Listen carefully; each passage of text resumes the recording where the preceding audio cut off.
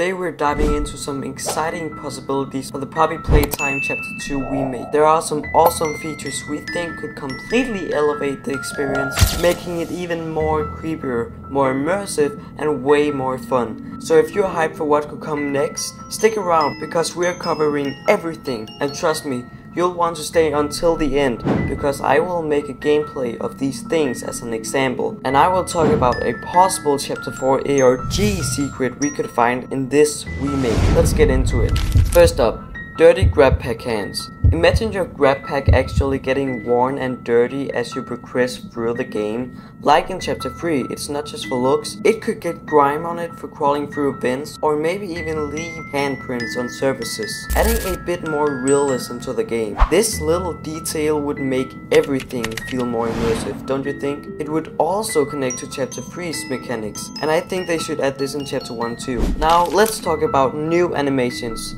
In Chapter 2 we have the basic movements, but with a remaster we're hoping for smoother, more dynamic walk, jump and crouch animations, just like in Chapter 3.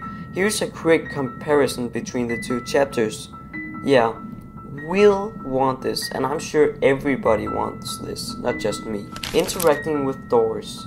One of the most requested features is using the grab pack to actually open doors, which is also a mechanic in Chapter 3. It's so cool to grab a handle, twist it and open doors yourself. No more awkward cutscenes or locked doors. This would give us way more interaction with the world, making every inch of the toy factory feel more alive. Detailed rooms and new areas. Another exciting potential feature is more detailed rooms.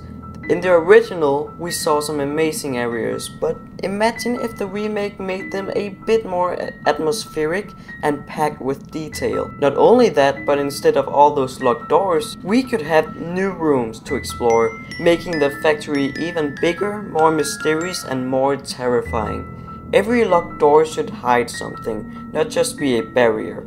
For example, in the Chapter 3 counselor's office section, there's all these irrelevant doors that leads to rooms that are only there for decoration. This might seem really unnecessary, but it's actually said that players playing games often use 20% of their experience on exploring. And let's be honest, Chapter 2 really lacks that. The only room that I can think of that is for decoration is the grab pack room, right before the Wacky minigame. And most people miss it because they have just given up on opening doors in that game, because they all knew nothing would be behind them. And what I mean with decorations in rooms, take a look at this. This is an average room in Chapter 3, and this is an average room in Chapter 2. Holy shit!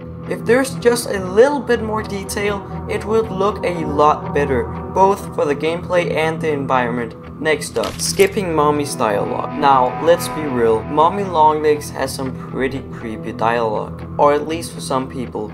Other people find it horny, but don't get me started on that. After a few playthroughs, it would be nice to have an option to skip it. Maybe you already heard her creepy or horny monologues a few times and just want to get right into action. It could be really good for speedrunning purposes. Next up, Chapter 4 ARG Clue. Now this is something the whole fan base probably wants.